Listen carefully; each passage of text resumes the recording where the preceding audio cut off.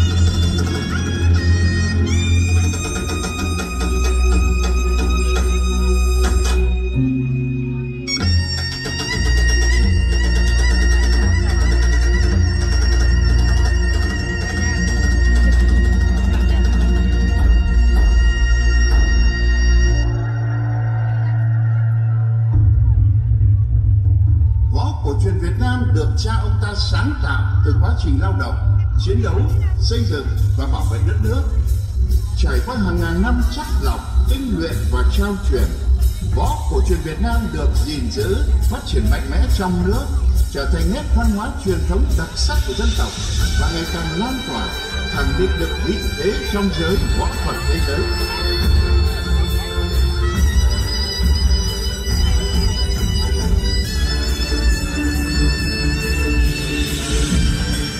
Để tri ân công đức các thế hệ tiền nhân đã sáng lập nên những môn phái võ cổ truyền dân tộc, thể hiện truyền thống tôn sư trọng đạo và tinh thần thượng võ của người Việt Nam.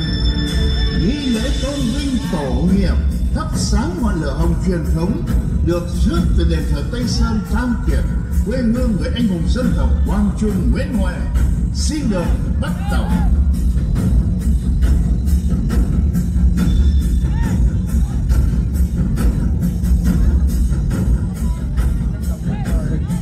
Lãnh đạo tỉnh Bình Định lên thắp đuốc, thắp sáng đài lửa. Xin trân trọng kính mời đồng chí Lê Kim Toàn, Phó Bí thư Thường trực Tỉnh ủy, trưởng đoàn đại biểu Quốc hội tỉnh tiến lên sân khấu nhận đuốc và thắp sáng đài lửa khai mạc Liên hoan Quốc tế võ cổ truyền Việt Nam lần thứ 8 Bình Định năm 2023. We would like to invite Mr. Lê Kim Toàn, Standing Deputy Secretary of the Provincial Party Committee, head of the Provincial National Assembly delegation, to the stage to receive the torch and light up the fire to open the 8th International Festival of Vietnamese Traditional Martial Arts, Bình Định 2023.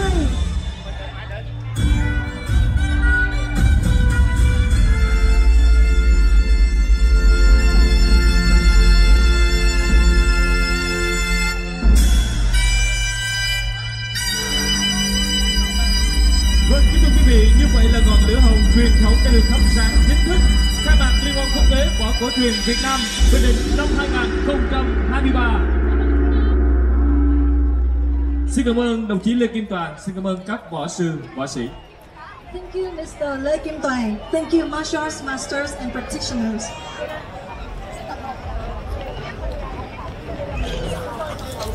The traditional values of nation, especially Vietnamese traditional martial arts, in which the traditional martial arts plays an important role and has been recognized as a national and tangible cultural heritage in 2012. Liên hoan lần này còn là dịp để các võ phái, võ đường trong nước và quốc tế gặp gỡ. Deeply about the historical traditions, culture, land and the people of Vietnam, as well as Bình Định province, and contributing to a stronger spread of Vietnam. Trung Đảng.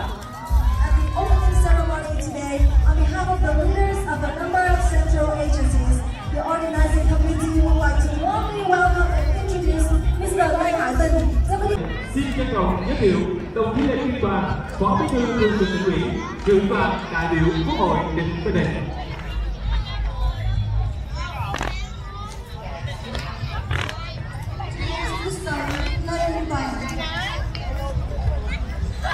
Xin trân trọng giới thiệu các đồng chí trong ban thường vụ Tỉnh ủy, thường trực Hội đồng nhân dân, lãnh đạo Ủy ban nhân dân, Ủy ban Mặt trận Tổ quốc Việt Nam tỉnh, các đồng chí nguyên lãnh đạo tỉnh Bình Định và các thời kỳ lãnh đạo các sở ban ngành, hội đoàn thể, lãnh đạo các huyện, thị xã, thành phố của tỉnh đã về tham dự lễ khai mạc ngày hôm nay.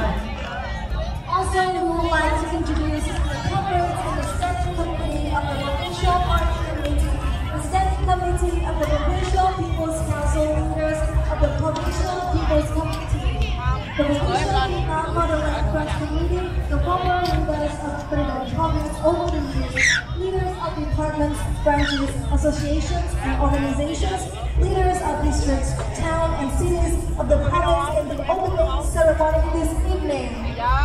Xin giới thiệu phóng viên các cơ quan thông tấn báo chí trung ương và địa phương đã đến dự và đưa tin về buổi lễ. Và đặc biệt xin nồng nhiệt chào đón sự có mặt của các võ sư, võ sĩ, võ sinh, các đoàn võ thuật trong nước và quốc tế cùng đông đảo các bộ nhân dân và du khách gần xa đã về dự lễ khai mạc liên hoan tối hôm nay.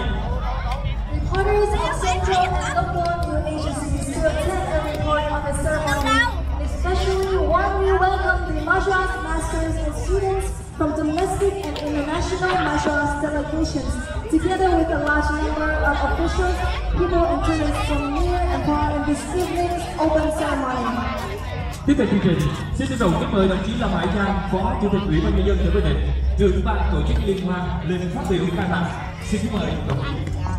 We would like to invite Mr. Lâm Hải Giang, Vice Chairman of the Provincial People's Committee, Head of the Organization Committee, to give the opening speech. Vâng, xin cảm ơn đồng chí Lâm Hải Giang. Tiếp theo chương trình là mời trao kỷ niệm trương cờ lưu niệm và hoa cho các đoàn về tham dự sự liên hoan. Sincere thanks to the leaders of the party and state. Thanks to the representatives of the martial arts delegation. Và sau đây, xin kính mời quý vị đại biểu, quý khán giả, chúng ta hãy cùng theo dõi chương trình nghệ thuật với chủ đề Võ cổ truyền Việt Nam khát vọng vươn xa gồm 3 phần. Phần 1, âm vang hào khí Việt Nam. Phần 2, võ cổ truyền Bình Định, hội tụ và tỏa sáng. Phần 3, võ cổ truyền Việt Nam khát vọng vươn xa. And now, ladies and gentlemen, let's enjoy the art program with the theme Vietnamese traditional martial arts, aspiration for further development with 3 parts. Part 1, resounding the spirits of Vietnam. Part 2, Bình Định traditional martial arts, convergence and shine. Part 3, Vietnamese traditional martial arts, aspiration for further development. Chỉ đạo nội dung, Ủy ban Nhân dân tỉnh Bình Định. Content Director, People's Committee of Bình Định Province. Chỉ đạo thực hiện Sở Văn hóa và Thể thao. Implementation Director, Department of Culture and Sports. Kịch bản, nhạc sĩ Huỳnh Hiệp An, Nguyễn Trọng Quỳnh. Scriptwriter, Composer Huỳnh Hiệp An and Nguyễn Trọng Quỳnh. Đạo diễn chương trình, nhạc sĩ Huỳnh Hiệp An.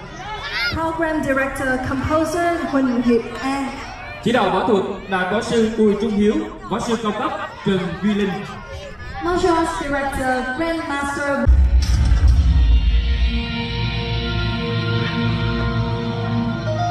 Võ cổ truyền Việt Nam gia nhập, phát triển song hành cùng lịch sử đấu tranh dựng nước và giữ nước của dân tộc ta, là tinh hoa được kết tụ từ hàng nghìn năm văn hiến, là nơi lưu dấu bản lĩnh, khí phách, tinh thần thượng võ nhân văn của dân tộc Việt Nam.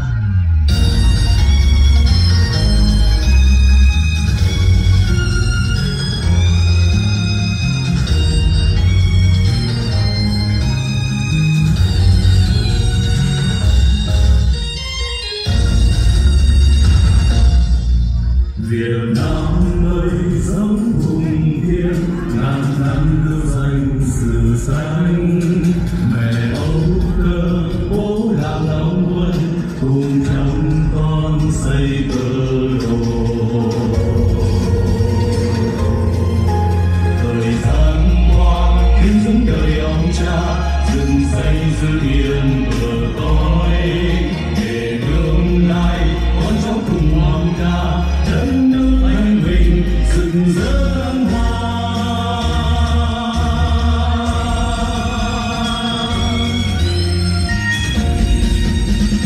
Tình lý trần lê ơi, nguyện xin khắc ghi đời đời.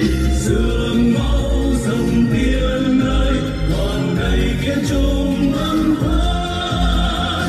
Như sông biển đông kia, ngàn năm mãi luôn lưu truyền. Hào khí trời Nam ta, dáng người sắc son Việt Nam. Trong tiến trình phát triển, việc hình thành nên những bộ binh thư, binh pháp là thành tựu rất quan trọng để võ cổ truyền Việt Nam. Chiều Tây Sơn áo bạc vai, rừng thêm sắc son thề ước. Hành thăng long mãi còn bay xa, thời gian qua thăm hoài hồn. Ngàn năm ta đất với trời bao la, tuyệt nhiên kiên cử còn đó. Rằng bao phen phía phía trung tâm can, đất nước ngoan cường rộn rãi văn hóa.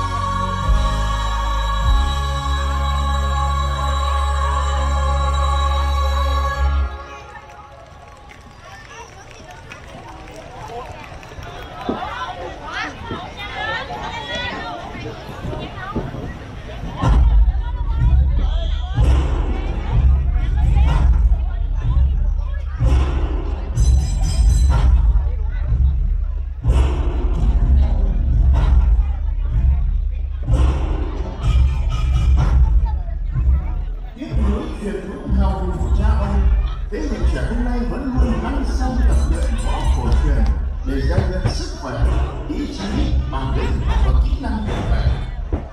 Thông qua việc tập luyện võ cổ truyền khơi dậy lòng yêu nước, niềm tự hào dân tộc, đồng thời góp phần lưu tỏa tinh thần thượng võ nhân văn để hào khí Việt Nam âm vang mãi đến muôn đời.